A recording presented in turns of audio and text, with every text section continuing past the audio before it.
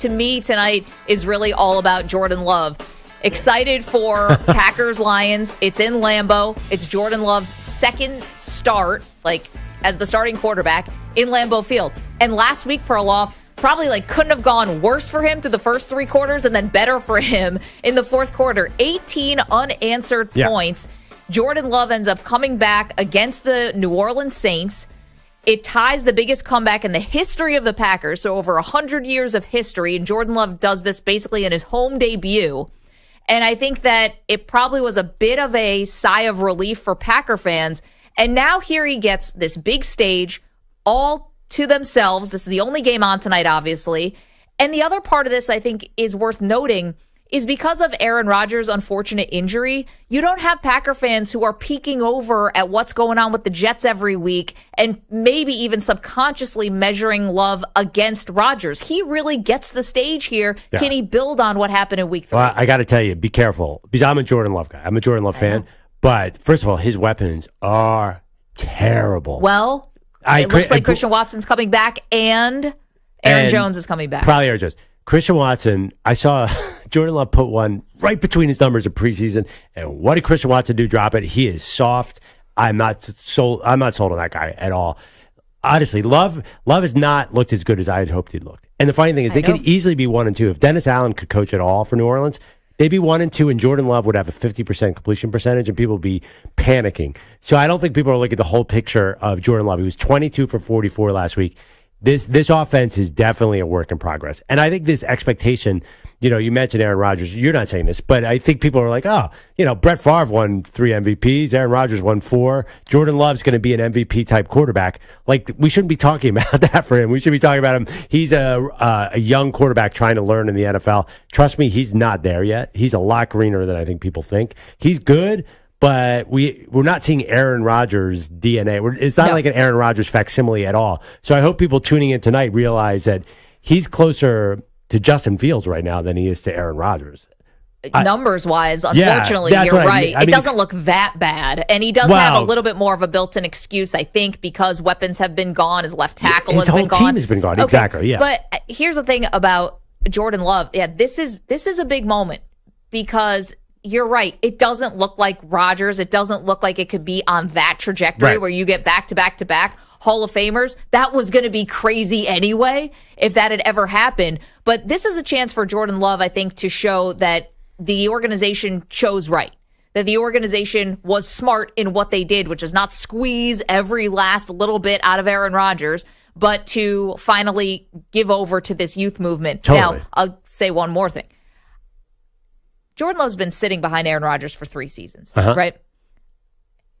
I thought it would look better out of the gate because this isn't like you're a rookie who's coming into the NFL. You actually have had these moments. You've gotten in some game action. You should have chemistry with these guys. You should look much better than 53% completion percentage through 3 games. That's not fair, though, because his team is young or injured or there's nothing around him. I think... Honestly, I don't think tonight should be a big game on Jordan Love. I don't think anybody should be judging Jordan Love after tonight.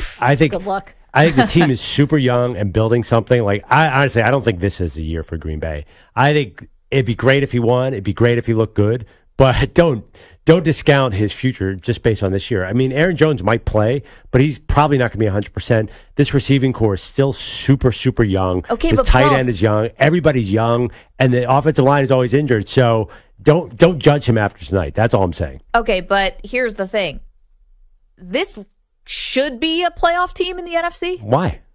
Why should they be? Look at their defense. Look at Rashawn Gary and what he did. You kidding me? That defense has had Aaron Rodgers for 5 years and won nothing. I know. It's about time, though, that this was going to be, the defense was going to be like more of the identity of the team.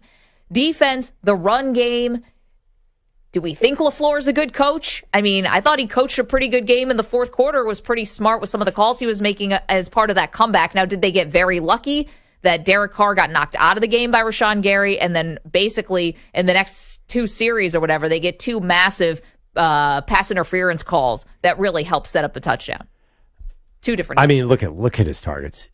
Even without Watson, they have basically Romeo Doubs is a kid. Jaden Reed is a kid. Luke Musgrave's a kid. I mean, this is a young team, and I think in the past we would look at a team and say, "Wow, they're really young. Let's let them build into something." Since it's the Packers, since it's Green Bay, since it's Lambeau, we expect them to be this special team. I think it's because Jordan Love's been sitting there. Yeah, I totally see what you're saying, but I don't think you can judge him on that until he sort of gets a really good team around him. Okay. I mean, Aaron wanted out of that roster badly. He's like, I don't want to be here. Well, that's because, according to Aaron, the Jets came in and beat them, and he was like, oh boy, that's a defense that I would like to play with, whatever. So here's the thing, though. We judge other quarterbacks after their third year. We judge them if they don't make a jump, especially first rounders. We judge them if they don't make a jump from year 1 to year 2. And then we really judge the hell out of them if they don't make a jump from year 2 to year 3. Well, come on. You can't judge Jordan Love. He's been on the bench. I think it's fair to expect more from him. Well, and again, no, he's played fine. He's coming off of a really great moment, which is the comeback in front of the home crowd. He's been totally fine. He's been adequate. But there's going to be probably some lumps with this team because they're really, really young. I mean, Bakhtiari's holding on by a thread. David Bakhtiari, their left tackle. There's a reason Rodgers didn't demand that Bakhtiari come to the Jets. Right. They've been a playoff team for the better part of how many decades now? This is a rebuild. So that's what I'm saying. Jordan Love has a rebuild around him. So I think to judge him based on his helmet and the fact that he's basically following up from Rodgers and Favre is unfair. Like, this is a rebuilding team. I'm not judging him because I think he should be Rodgers or Favre. Yeah. I'm judging that you got to sit behind. You get something that I know was probably looked at by him as a negative, which is, oh my God, I'm buried on the depth chart behind a Hall of Famer. But in some ways, it's like a blessing in disguise because we see guys get thrown into NFL action as rookies and they're so not ready. And it can derail their careers. And he's at the total opposite. He gets all this time to sit there and be seasoned. And I don't know. Forgive me for not thinking it should look a little better. But here's the thing. Rodgers he was throwing to Devontae Adams. Where's the Devontae Adams in this formula? Jordan Love, I think they're looking at this team and they're trying to build a team organically, sort of, that'll be a 2 or 3 year project. I think the early wins, the fact that they're 2-1 is a little deceiving. I think this is really a rebuilding team. You know what? They might win games because you have a great point about their defense. They have first-round picks everywhere. And Rashawn Gary's finally healthy. So they have a lot of great players on defense.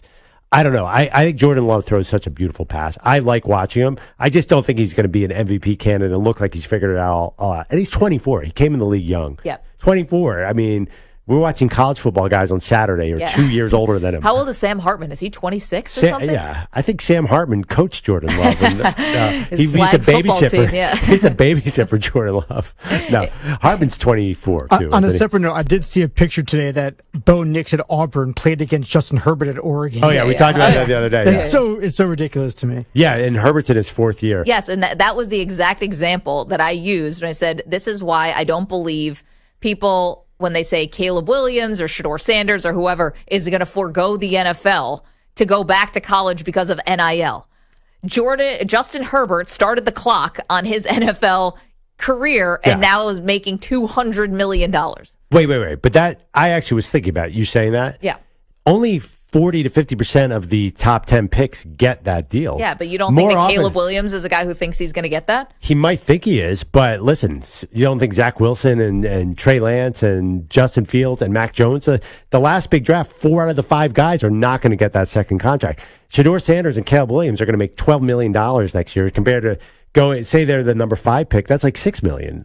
It's a totally different game. It's a different math, but nothing is going to compare. No NIL is going to compare to the second NFL contract. How many guys get that contract? Only 9 or 10 in the league. I don't know. For the most part, I feel like teams are kind of giving them out at like a 50% clip because, for every... Kyler Murray's and Carson Wentz's and guys who get these big paydays, even though they turn out to not be great. Well, book's still out on Kyler Murray. Jury's still out. But for Carson Wentz, I mean, he ended up getting paid.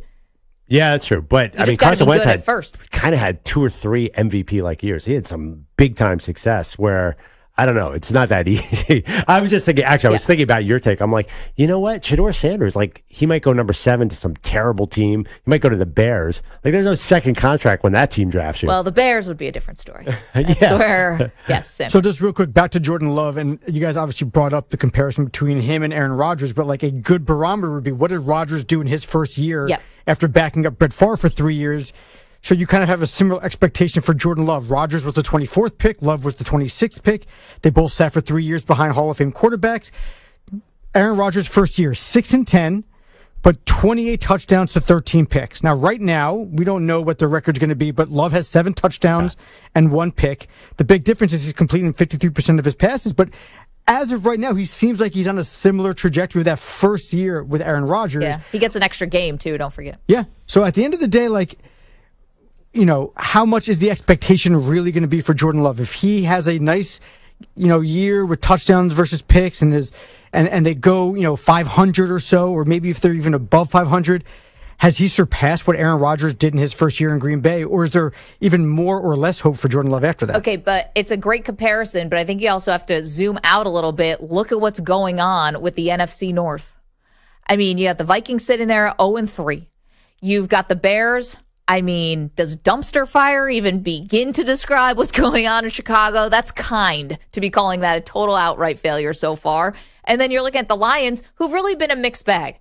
And I realize this because I've been betting on the Lions a little too much. They really have, awesome way to start off the season. You beat the Chiefs in Arrowhead, amazing. Then they lose the next game to Seattle in overtime. Then they rebound with a good defensive performance against Atlanta. It's just been a lot.